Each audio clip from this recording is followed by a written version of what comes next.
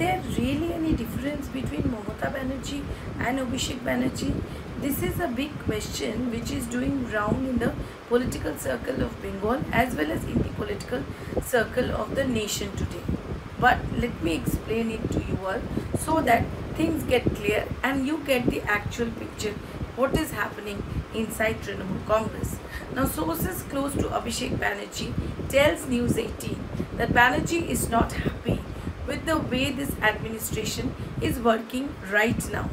As far as the Arjikar Medical College crisis is concerned, there too, sources close to Abhishek says that he feels that the government should come out of the shackles of the laggard system. Now, what does this laggard system means? It means that they should actually come up with this laggard system means that this problems, every crisis should be dealt in a fast, professional way.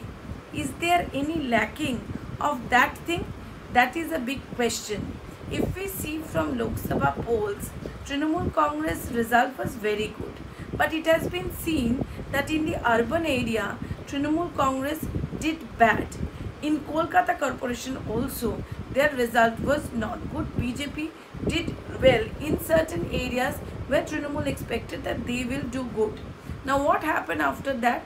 After that, the party insiders said that Abhishek Banerjee somehow raised this point that there should be accountability in the government as there is there in the party, and there might be some differences of opinion on that. He went outside for this eye checkup and he did a lot of research.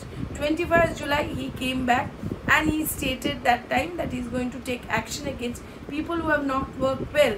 And then when urban vote damage control was required and Mamata Banerjee was also working in it, that point of time Arjikar happened.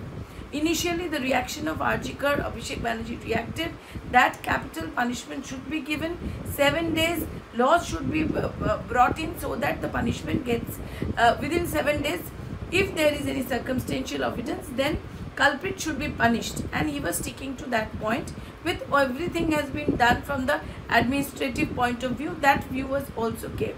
But after the vandalization, when at around 2 o'clock he called the commissioner of police, then things really went bad, and there probably there was some difference which is now doing the rounds. After that, the media handling system obviously is not with the Abhishek's team is not doing that. A new WhatsApp group, a new media committee has been formed.